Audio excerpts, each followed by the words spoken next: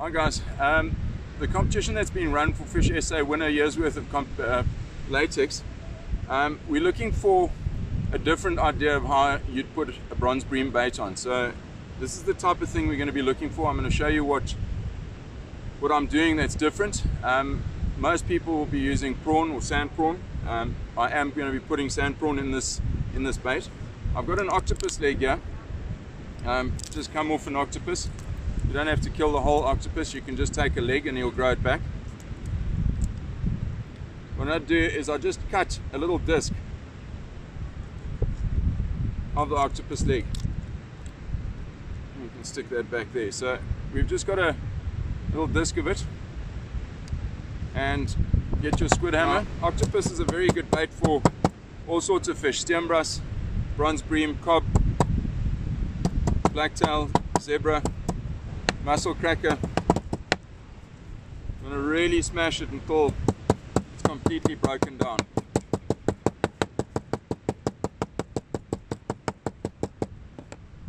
So when it's completely in tatters and shredded up, just get it on. I've got a little Shinu Raiachi hook here. They're very, very sharp, very light for bronze bream. And you just want to work it onto the hook. Now, by smashing it up, you get all these little bits and pieces hanging off. Take some of the ultralight,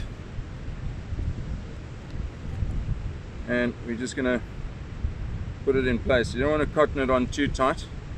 You just want to position it on the hook, because you're going to come with a little bit more cotton now.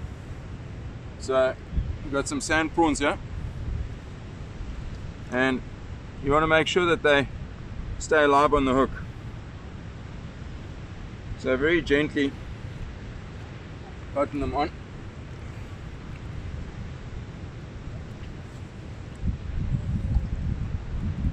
Don't play along so well.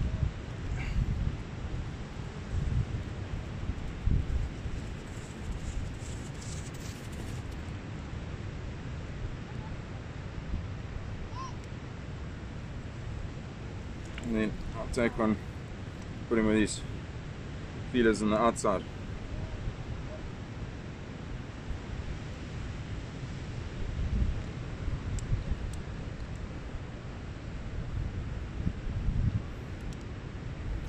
Now, as you can see, these prawns are still wriggling around nicely, and when they hit the water, they're still going to be moving, and that's what's going to trigger a bite.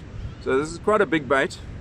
But bronze bream, your bigger bronze bream will eat it quite easily, or they'll pecture it and then they'll get down to the octopus and then they'll take the rest of the bait. So we'll pop that in the water and look forward to seeing what you guys can produce. So we're looking for something that's really outside the box and a little bit different, and hopefully we'll get to send off some cotton to you guys. Well, definitely there's going to be a couple of guys we'll post cotton off to. So good luck, and we'll see you on Facebook.